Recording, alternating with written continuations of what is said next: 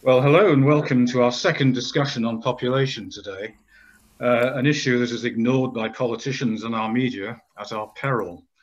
In fact, this is a population theme day, and population is one of the key stresses mentioned in the World Scientist Warning to Humanity.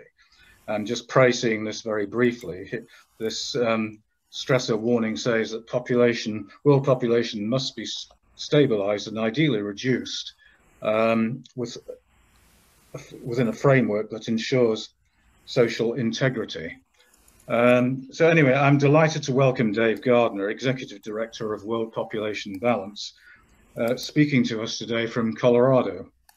The United States has more population concern organizations than other countries, but in my view, World Population Balance offers a realistic and engaging vision in any transition to a sustainable future. So over to you, Dave. Thanks very much. It's a pleasure to be here. I really want to thank Scientists Warning Europe for putting this week of outstanding sessions together, and particularly for having a day dedicated to the population subject. You don't often see that. I'm going to try to leave plenty of time for questions and discussion. If anyone in the audience is a skeptic, I especially invite you and encourage you to challenge me. I really welcome all questions.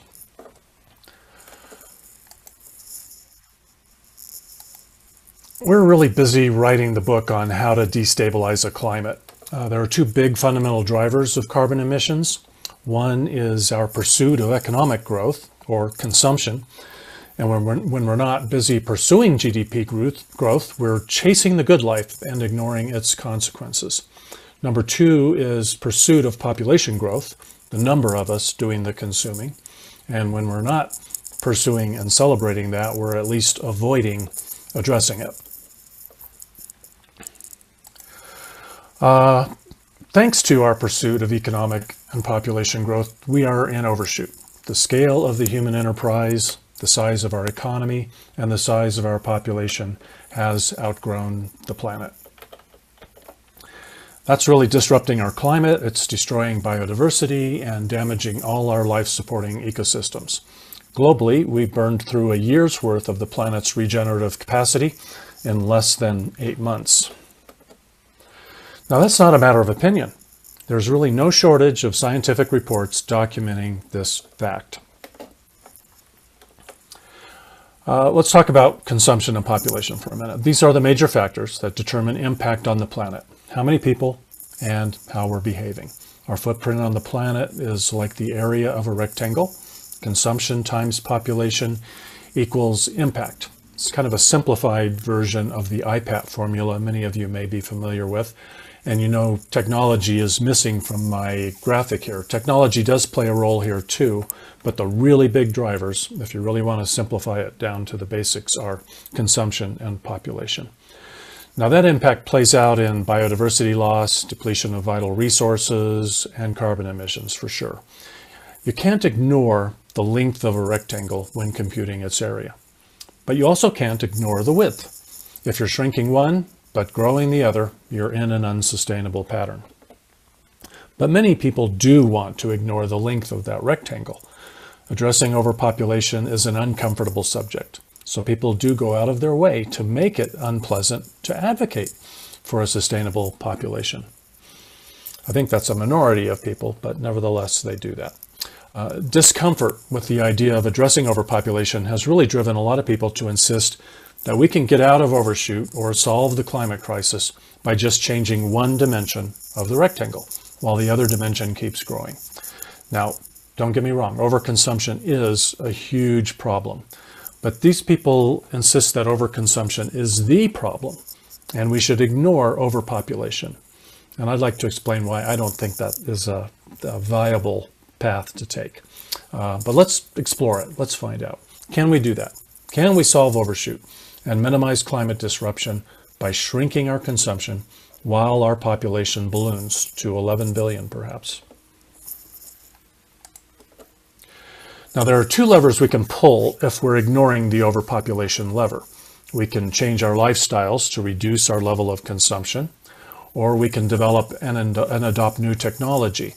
And since we're really, this being a pre-COP kind of conference, I want to emphasize carbon emissions a lot in my talk today. So we would be talking about renewable energy and or carbon capture and sequestration for technology to deal with climate disruption. Can technology save the day? Well, Post-Carbon Institute fellows Richard Heinberg and David Fridley analyzed the needed shift to renewable energy, and they published their findings in Our Renewable Future. They found technology alone is very unlikely to get us within our carbon emissions budget for even a 2-degree world. They wrote, "We should aim for a sustainable level of energy and material consumption, which on average is significantly lower than at present." Now, these are not the only experts that I respect who've done the homework and feel that technology is not the miracle that some people hope for. It has a whole role to play, but it won't keep us from having to deal with some of the other hard work to do. So how about skinnying up our lives then? Well, Robin Maynard, who I also really want to thank, I don't know, Robin, if you're in the audience, but he delivered a great presentation earlier today, and really have a lot of respect for Population Matters and enjoy collaborating with that organization whenever possible. He mentioned the Lund University study of carbon reduction actions. In this study, they analyzed many of the actions that we can and we should take.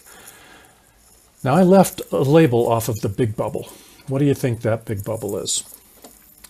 By adding one fewer human being to the mix, in one fell swoop, you get the full savings of every one of those other bubbles. And it's not just one human being's carbon footprint, because one human being can beget another.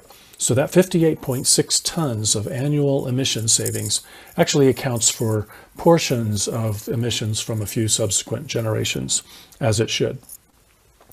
This action is incredibly effective. But oh yeah, we're trying to ignore population, trying to figure out if we can get out of this quandary without having to address that uncomfortable subject. So let's look a little closer at our consumptive behavior. Now, we all know that air travel is hard on the climate. Are airlines going to voluntarily cut their fleets by 80% or even 50%? Will any government require them to do that? Are we going to convince our neighbors, friends, and family to give up flying? Are we ourselves going to give up flying? Well, we can try, and we really should. However, what would happen if you cut the airlines market in half? If we cut the world's population in half, isn't it likely we'd see half the flights? How about the oil industry? Are BP and ExxonMobil going to volunteer to leave their assets in the ground? Are we giving up our cars at a frantic pace? Well, we should. But imagine if we just took away half of the market for BP and ExxonMobil's most valued asset, oil.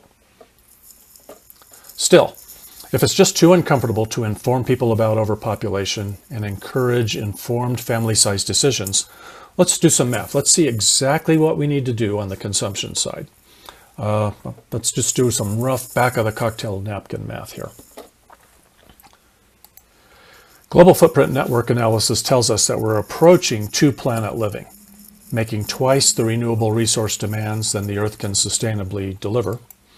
So how do we get from two-planet living back to a sustainable one-planet level? Well, global economic throughput is the best indicator of our level of consumption. So we need to cut the global economy in half.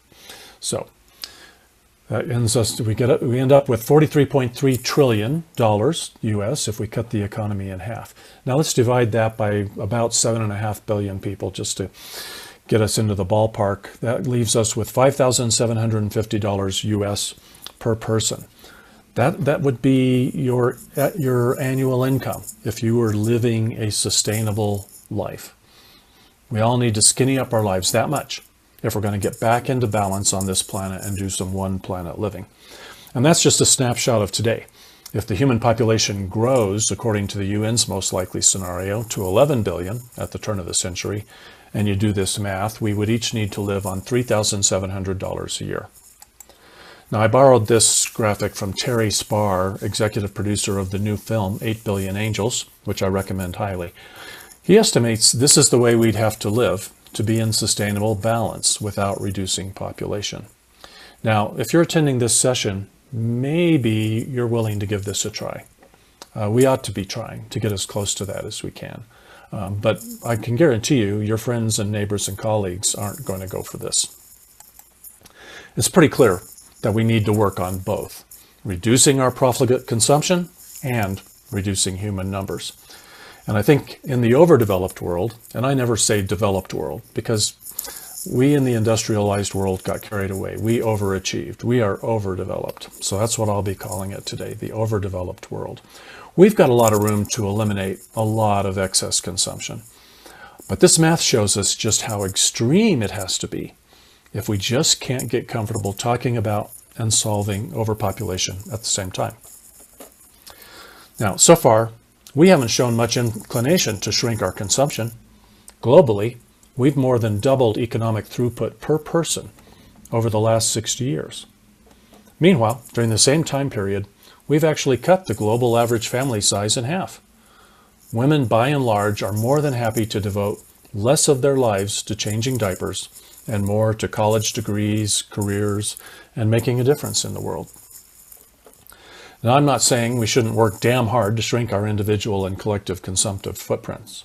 And I'm not saying that motherhood isn't a very valuable contribution to society either.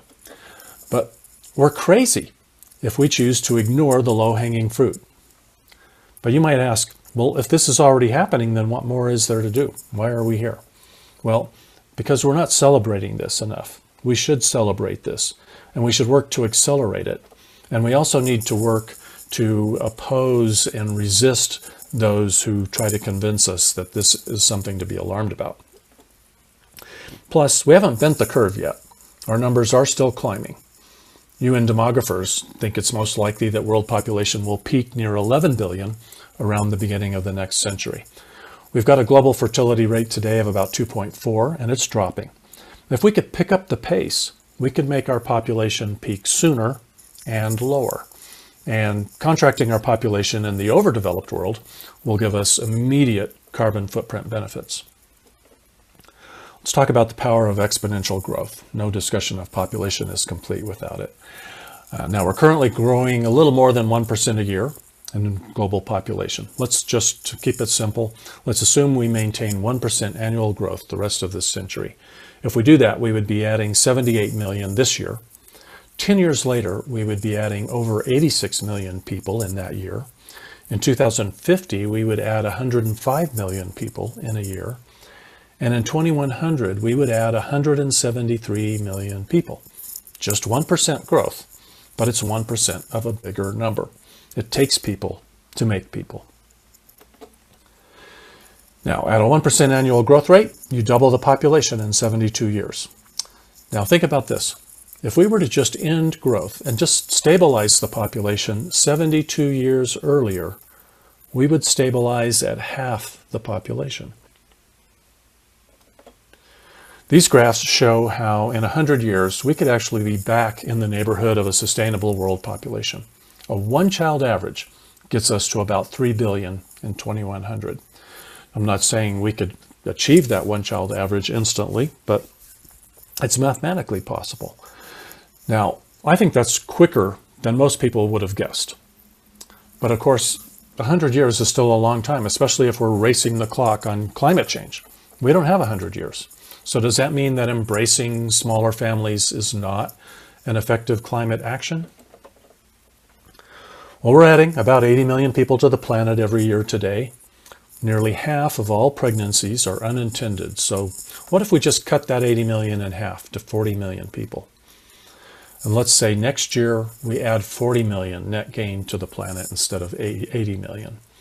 At today's average carbon equivalence footprint of 6 tons per year, that would shave 240 million metric tons of carbon emissions next year. And then the year after that, and the year after that. Is that significant? Well, it's equivalent to the carbon sequestered by over 1.5 billion acres of forest. It's like closing 50 coal-powered power plants. It's like taking 100 million gas-powered autos off the roadways. If those 40 million fewer births are in the overdeveloped, over-consuming world, then the carbon reduction would be even greater. Inspiring and enabling the public to have the number of new carbon footprints could be a good public project, and public policies could aid that. But achieving that is really a matter of individual action. Young adults choosing to be child-free or to have just one child. We should celebrate that, and we should be working to remove all barriers to that becoming the new norm. So, how can we inspire and support this action? World Population Balance has been working for over 25 years just to raise overpopulation awareness. We realized about a year and a half ago that we're seeing exactly what we've been trying to set the stage for. The average family size has been dropping, and it looks like that progress is accelerating. So we thought it was time to update our message. Let's acknowledge this progress and celebrate it. Hopefully, in so doing, we would quicken the pace of that progress. So, we crowdfunded and launched the One Planet, One Child billboard campaign this year. We started with billboards that celebrate the small family choice. This campaign is intended to eliminate what we call overpopulation illiteracy among the general public, policymakers, and journalists. We need to give young people, young couples around the world, good information so that they're aware of overshoot, and we want to encourage and empower them to make an informed family size decision. Now, when we expanded the campaign in Vancouver, Canada, I'm showing you some of the billboards in Vancouver, we tried more direct statements about overpopulation. And I'll tell you, we found that the public is a little less ready for those more direct statements. But we got notice, that's for sure. Overnight, our OnePlanetOneChild.org campaign website went from a few hundred visitors today to 10,000, over 10,000, over 20,000 even on one day. And that crashed our website. We got over 100 broadcast mentions. One news story got 11,000 social shares in one day. 57 social media posts reached 250,000 people the day after these news stories broke. But as I mentioned, not all of the attention was positive. There were some accusations of racism, eugenics, eco-fascism, anti-family, or being anti-Bible. Now, we anticipated some of that, but I'll admit that the volume and the level of vitriol took us a bit by surprise. But let me be clear. Racism, eugenics, and eco-fascism are invalid assumptions about today's sustainable population movement. There have been mistakes and human rights abuses in some past efforts to rein in population growth, but that doesn't mean overpopulation isn't a problem we need to address. And it doesn't mean that any effort to deal with the problem is going to be a rerun of those past mistakes. So our campaigns are intended to spark more public conversations and better media coverage so we can educate everyone that we can solve overpopulation voluntarily, ethically, and respectfully of human and civil rights. Let me assure you, there is no place for racism, eugenics, or eco-fascism in the modern sustainable population movement. Overpopulation is not a problem exclusive to the developing world. There's a role for everyone around the world in solving this crisis. There's no need to blame anyone, target anyone, legislate any government edicts, or otherwise dictate someone's family size. We just need to encourage informed family size decisions, improve access to family planning, and celebrate and support small families freely chosen. Notably, a member of Canada's Parliament heard about our ads in Vancouver and took exception to our message in remarks he made to the House of Commons. He announced that he planned to run a counter-campaign on Vancouver buses. And this leads me to one major obstacle that we all need to overcome. Contracting populations and just declining fertility rates in nations that have yet to contract have given rise to depopulation panic. Now, this is especially common among economists, business leaders, and politicians. I wish we had a vaccine for this. They're afraid we're not going to have enough workers. We'll have fewer consumers. Robust GDP growth will be history. We won't have enough taxpayers to fund pensions and social programs for the elderly. There won't be enough young people to care for all the old people. Well, here's the truth. You might call this Population 101 for politicians. Eternal economic growth is not physically possible. An economy needs only to be big enough to meet the needs of the population. A smaller economy serves a smaller population just fine. If you're trying to solve this problem of this temporary larger cohort of elderly people, adding young people to solve the problem just gives you a bigger problem in future generations. Future generations of elderly will be bigger, and then you're in a pyramid scheme forever. Now, this imbalance of more elderly people and fewer youth as we begin to contract our population is just temporary. But the challenges some of the challenges are real, some of them are imagined. For example, funds for social programs can be shifted from the smaller youth cohort to the temporarily larger elderly cohort. Problem solved. And of course, people are very productive members of society well past age 65 these days. So much of the alarm is overblown. But I'll tell you, a contracting population, it's more challenging to the pro-growth mindset than it really is to actually running a civilization. But I'll admit, we do have a system that we've evolved that is so dependent on growth that a population in contraction mode will present a few challenges.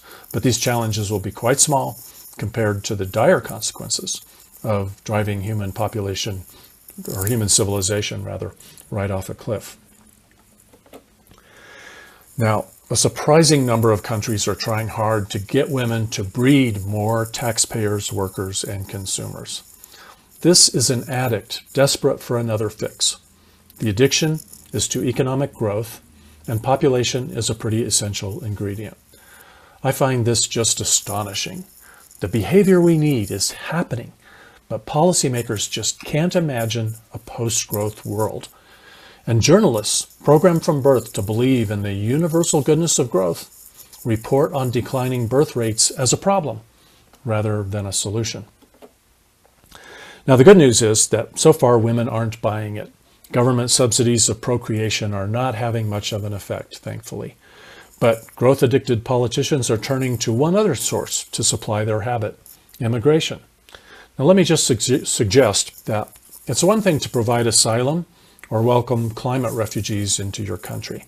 It's quite another to seek and exploit migrants as economic pawns to grow your economy or to pay taxes to balance the budget. To get into sustainable balance, we need all nations to be in population contraction mode. There can't be a few nations manufacturing an endless supply of surplus workers, consumers, and taxpayers to export to other nations so they can remain addicted to growth. That is just not the model that we need to be following in the 21st century. We're living through the end of growth. Policymakers need to accept that, and efforts to delay this work against the rights of our children to live on a planet worth inheriting. Now, clearly, we've got our work cut out for us. Quick summary: we can't get where we need to go just by reining in consumption or just with some hoped-for technological miracles. They're not enough. We need to pull all three of these levers. I can't underscore enough that we can do this right, and we must do it right. But how we talk about it is critical because it has so much emotional baggage attached to it. We have got to end the silence. We must acknowledge it and talk about it. You can make a difference in your own family size decisions, in supporting family planning in your community and around the world, and in enlightening elected representatives, journalists, friends, family, and colleagues. At World Population Balance, we don't deny the need to rein in our overconsumption, but we recognize that there are too few championing overpopulation awareness and solutions. So that's where we put our focus, to stand up for the underdog, contracting our population. Now, we've got a number of initiatives underway, and these are to support you as a sustainable population activist, if that's what you choose to be. So take advantage of these. Use these tools to help spread awareness and enlightenment and inspire loving, informed, family-sized decisions. We really appreciate your help in this cause. All right. I think we do have plenty of time for some conversation, which I look forward to. Well done, Dave. I thought that was a magnificent presentation. Very colourful, some great slides there. And as I say, I'll remind you all that this is being recorded and should all become available on our Science This Morning website, and probably even our Planet in Crisis website if we keep it running, because we have more events planned. Anyway, we've got a good half hour we can allot for questions here. There's not a vast number. I got in very quickly, so I might as well deal with this, because you mentioned the IPAC equation, Dave, and the balance between population and consumption, but technology does come into it. If you were asked to apportion a percentage of how many times basically technological advance actually increases consumption rather than does something to improve efficiency and reduces consumption, how often does it happen? Well, I'm not prepared to give you a figure, but that's precisely why I've chosen to leave that out when I talk about this subject. And I left that out, pretty much ignored that in my film, GrowthBusters, Hooked on Growth, which I want to thank Scientist Warning Europe for offering that film free this week. Technology, the more I learn about renewable technology, which I'm a big proponent of, I don't think we can move to it quickly enough, but the more I learn about it, the more I discover that it is so woefully inadequate. We cannot run this crazy juggernaut that we've created on renewable energy and get out of trouble at all. Robin Maynard in his presentation mentioned Jevons paradox, that the cheaper technology makes some resource, the more of it we tend to use. And I look at technology as a kind of a Pandora's box. Technology has given us a long list of things that we wish we hadn't discovered. DDT, asbestos, PFAS, the forever chemical. There's so many unintended consequences of technology, and when it comes to carbon emissions and renewable energy, the mining that's necessary, the resources that are required, the disposal of the waste, there are just an awful lot of as many downsides as there are upsides, and that's why I just strongly resist anyone who thinks that we can ignore the uncomfortable and not skinny up our lives and not address overpopulation and just embrace renewable technology. Not going to work. Yeah, I'd like to actually make a plug for a talk on Saturday. Mike Sparrow, he's talking about the juggernaut of 5G, which clearly impinges on this. Basically, if you're going to move from 4G phones to 5G phones, you're going to have a new phone, then you're going to have some more mass, and then you're going to have some more power consumption. You're going to get some more materials out of the ground to make the phones.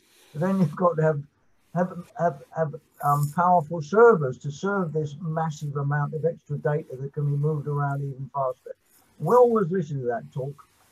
I'll move on to the next question now, but that's just a plug for one of our talks later on this week.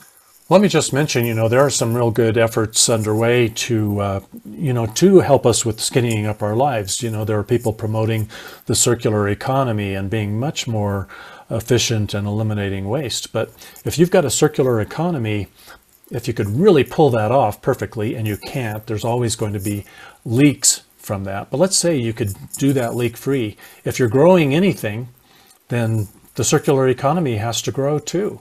So you're right back where you started from. All right. For the next question, that's a clear question. There was an attempt to do a survey about how many of us given up flying. I think a lot of us ducked out of that because we're probably still guilty. Anyway, Johnny Payne's asked, I'm skeptical that cutting population in half will halve flights. Is this true? isn't the majority of population increase in the developing world, while the majority, isn't the majority of population increase in the developing world? Yeah, whilst the majority of flights are in the developed world. You got that, David? Shall I read it again? Yeah, yep. I kind of figured that I might get challenged on that, and yeah, that's true. I was pretty well speaking in very general conceptual terms, and it really wouldn't. I don't think if we cut the world's population in half, we would end up with exactly 50% of the flights, but we would end up with a lot less flights. I mean, you know, none of these big bad businesses, these big corporations that everyone's waiting for them to do something to get us out of this dilemma we're in. You know, we have so much power. You know, we have the power because we're the customers, and they do not exist without customers. I'll just say that. Yes, I suppose a difficult observation to make, but if you actually wanted to halve the population, which halve would you halve? I mean, if you could cut those who are consuming the most out without damaging the whole global economy, because they seem to be running the show. That's all I've got to say on that one. It's not my place to say. Well, let me make a quick comment about that. You know, we've been challenged. People say, "Why are you running these billboard campaigns in the overdeveloped world, like in Vancouver, Canada, where the birth rate is well below replacement rate?" And we think it's important because every child born in the overdeveloped world will have 20 to 60 times the impact of a child born in the developing world. So just because you live in a nation that has a fertility rate below replacement level, that doesn't mean that you have solved overpopulation. You've only solved overpopulation if you are all living these very simple lives to where you aren't in overshoot, according to the Global Footprint Network's analysis. Can you hear me there, Dave? I just wanted to add a couple of points. I've got a question here from Peter Blois, and it is touching again on the thorny subject of immigration. He says, what are your thoughts on immigration into high-consuming countries, given that such a lot of population increase is driven by large-scale immigration? And you mentioned the case of Canada. But can you say a little more on that? I mean, how do we convince politicians that it's not a good idea to encourage hyper economic growth and hyper immigration? You know, world population balance doesn't take a position on immigration because we want people, it's such a polarized subject, we want people on all sides of that issue to first get a basic fundamental understanding that we are overpopulated. It's got to start with that. And I have yet to see a conversation about immigration have all of the elements that a really productive conversation needs to have. I find it particularly offensive what Canada is doing. They just recently raised their quota for immigrants, and it doesn't seem to be at all motivated by let's help these people in the world who need help. It is all about we have got to keep driving economic growth in Canada. We can't get our women to produce more babies, workers, consumers, taxpayers. So let's exploit some migrants. They are engaging in what's been called a global war for talent, to steal the most talented people from other countries, import them into Canada so that Canada can have perpetual economic growth. I just think, as I mentioned in my prepared remarks, we just need to kind of get over that. I just find it offensive to exploit immigrants as economic pawns to drive economic growth. I think there's room for compassion in your immigration decisions.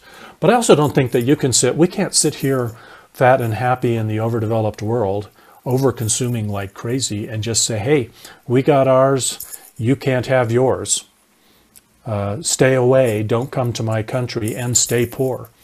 That is not a good way forward either. So it's a complicated public discussion that needs to happen. Of course, another thing that a lot of politicians and business people miss is that they see Canada and Australia as huge countries with relatively small populations and think, oh, plenty of room to grow. But of course, much of Canada is in the Arctic tundra zone, the vast percentage of it is, and similarly in Australia, they say, oh, it's a big country with a small population, but only about 6% of Australia is fertile, habitable land. The rest is desert. So people, politicians and others just forget this. Yeah, and I might mention that, we think that we are being compassionate when we welcome people into our country, and there is certainly a degree of compassion there, and there's a role for that. But I think we're also missing the point that we're addicted. We're addicted to a lifestyle that is unsustainable, and we're going to have to change it. Over here in North America, where I am, it's called the American dream. Why everyone wants to come to America and pursue the American dream. Well, the American dream is a nightmare, it turns out. We are all going to have to change our ways. And so in a way, it's false advertising for us to entice someone from the developing world to move into our country and say, come on in and pursue the American dream. Because what you're really saying is, come on in and become an addict, and we're all going to have to go cold turkey together. So in many ways, the world would benefit if we would reverse the migration pattern. I think we in the overdeveloped world ought to be migrating to the developing world where they are living more simply, and we might learn something about what really counts in life. And it is not, buying the new Hummer EV. Yeah. Just going back to your innovative billboard campaign, Margaret Beasley says that apparently in Jakarta, Indonesia in 1975, they had a very effective contraception billboard campaign. And I never knew that, but it shows that these things can happen in countries which have relatively successfully curbed their high level birth rates. Indonesia has done better than India and places like that in curbing high birth rates, but it still has a huge population issue. The country that's most famous for having undertaken a fertility rate reduction project is Thailand. Back in the 60s, they began, and they really achieved dramatic reduction in birth rates and rose out of poverty as a result of that. They didn't just do a billboard campaign. And I think that's one thing that we have learned from the campaigns we've run so far is this is a difficult subject to introduce to someone. It is hard for people to wrap their heads around the fact that we are overpopulated. So a bumper sticker or a billboard is a tough introduction to that. Now, we put together a really strong website, oneplanetonechild.org. If you just go through the homepage, it's really well put together, but you can't count on everyone who sees a bumper sticker or a billboard to go visit that page. So, I don't think we've necessarily found the perfect introduction for people. We're busy discussing that right now. We're looking for other ways to introduce people to this subject, because it could be that something, if you've got 7 words or less, it's hard to be successful with that. I take in here with a question that's really more related to our planet in crisis and the climate changes, although everything's connected. This is Managing Director Ed wanted to put this one in, and it's right near the beginning, so we better deal with it in fairness.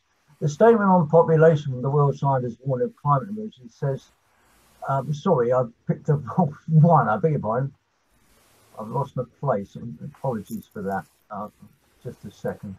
Right, sorry. Looking at the bubbles and considering the immediate UN goal of 1.5 to 2 degrees within 10 years, he's asking, can I save more CO2 emissions in the next 10 years by only if A, I don't have a child, who will go from age 0 to 10 years with commensurate consumption, or B, if I decide to not drive and fly and eat no meat. I think a lot of us are asking what these trade-offs are and what can I achieve the most. I bet that I know Dave's answer. Come on, Dave. What's up? That's an awesome question, really is. That I haven't answered fully. But by not adding another person to the planet, let's say you take the carbon footprint of all of these. Let's just take the actions in that Lund University survey. The carbon footprint of driving a car, which you can 0 years out or greatly reduce that. The carbon footprint of heating or cooling the place where you live, you can't zero that out, but you can reduce that. You can shrink your carbon footprint by reusing and recycling, although recycling has very little real benefit these days. There's so many problems with that. You can't zero out all of your carbon footprint. You can reduce it, but when you choose not to add another human being, every one of those is zero. They are zero for that human being. You don't have to hope that next human being is going to be an environmentalist and be, a good citizen of the planet and try to live a simple life. It's a zero carbon footprint life. Year 1, year 2, year 3, year 4. Just think about what happens when a couple is expecting. What do? Well, in many cases, they buy a bigger house.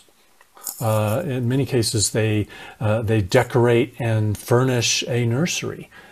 The purchases begin before the baby is even born. They make multiple vehicle trips to the OBGYN, and probably for every 10 deliveries that the OBGYN does, he or she and their family have a vacation in Mexico. I mean, the carbon footprint's just astounding.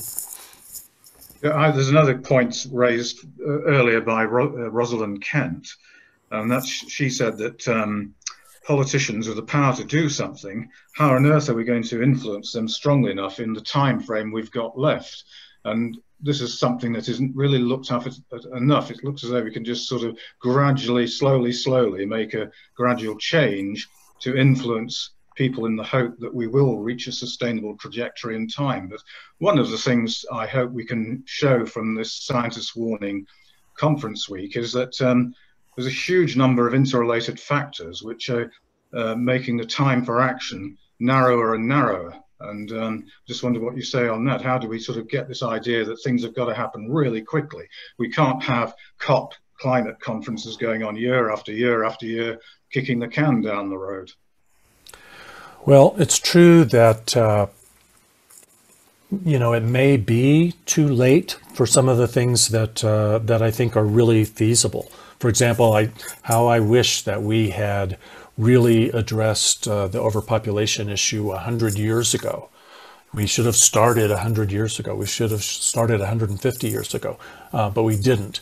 That doesn't mean that we shouldn't start now, even though a lot of the benefits are going to be well into the future. We've got to start now. There's no cost to getting that started.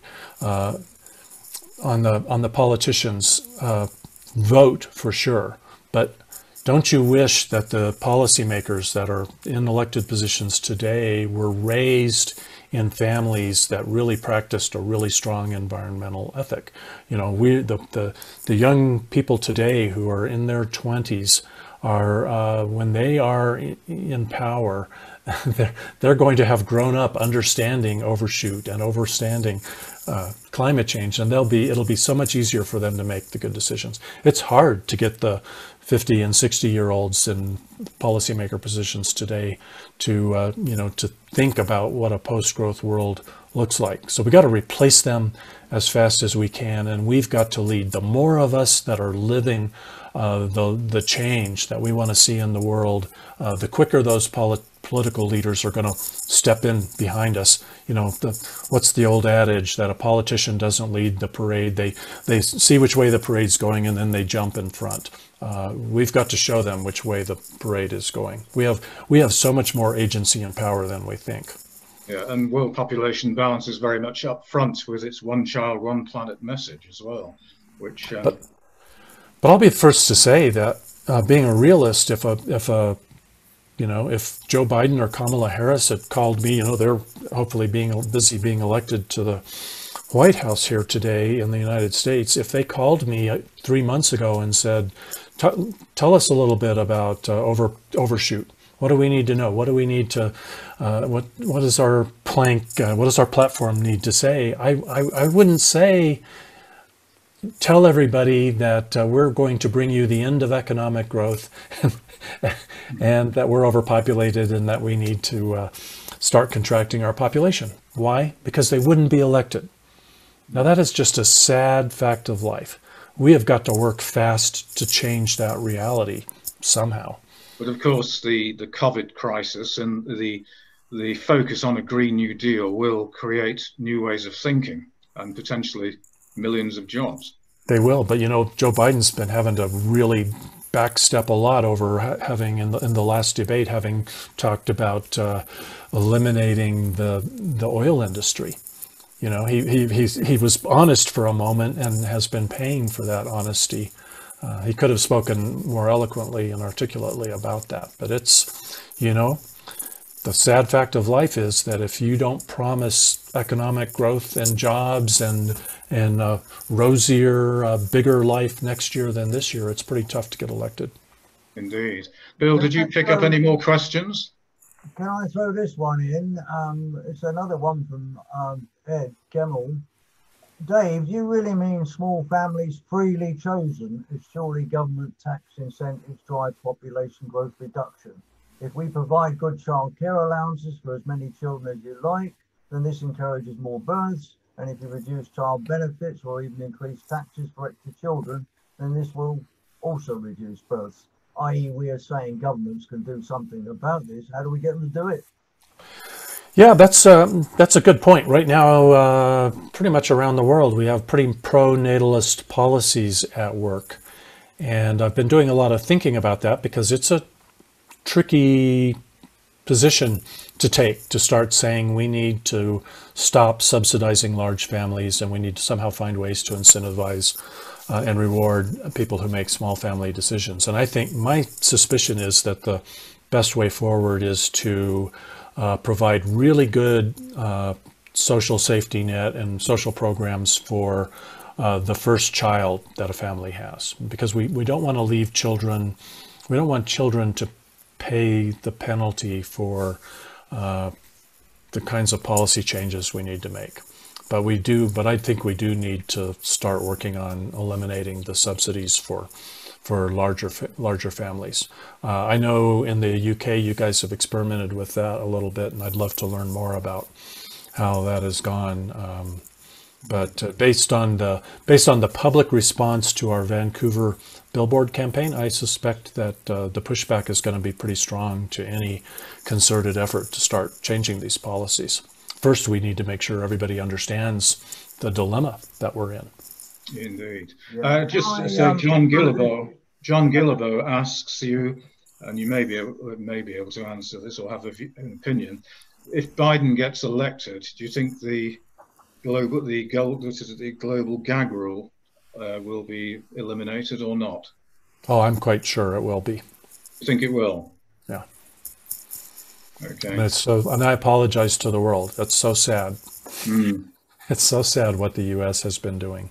Can I throw this one in, because it's from John McEwen, and it's really about the conflict between, even if you try and get the government on your side, you've got big business. I think you touched on this quite clearly, Dave.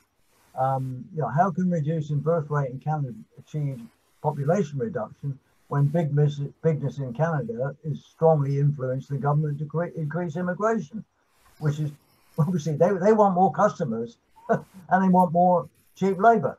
And this is a constant problem. And you did touch on this, I'm sure, in your talk. There's a conflict. Yes. Yep, no question about it. And, it's just, that's illiteracy. It's we really need to send every policymaker to Dave Gardner University to take Population 101.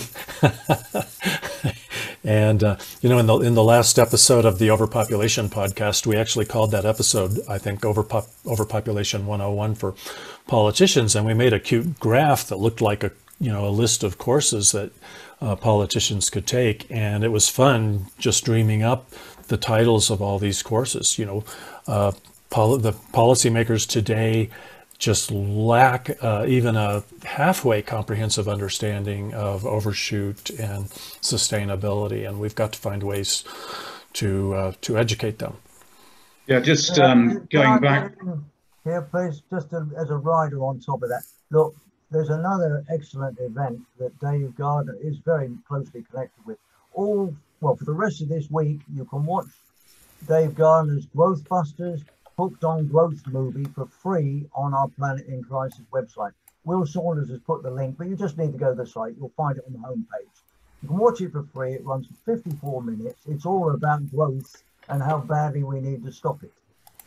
Dave is actually the chief executive of GrowthBusters. He runs a super series of, well, you have to listen rather than watch for a change. They're called podcasts, but they're excellent and they're well worth getting involved with. Do watch the movie. Yeah, just to remind everyone that tomorrow will be Energy Day, and our energy consumption is another huge issue. The day starts quite early at 10 a.m. UK time, and there'll be a full day of talks on the challenge of building a low carbon sustainable energy infrastructure. And we're opening with Professor Chris Rhodes at 10 a.m. UK time. And really, energy underpins our society in every way. It is taken for granted by people, but it gives us lighting, transport, construction, jobs, communities, food production and distribution. And without enough energy, our world would come to a halt. So I do hope as many of you as possible will join our energy theme day tomorrow. So I don't know whether we've just about come to the end of all questions now, but thanks again very much, Dave, for your thoughts from Colorado and the work of World Population Balance. And I hope people go and take a much closer look at what you're doing. Well, double those thanks to Scientists Warning Europe and the work that you're doing. I cannot thank you enough. I just pasted in the chat links to some of the main initiatives that World Population Balance is undertaking. Like I said, these are tools to support people who want to try to make a difference in this.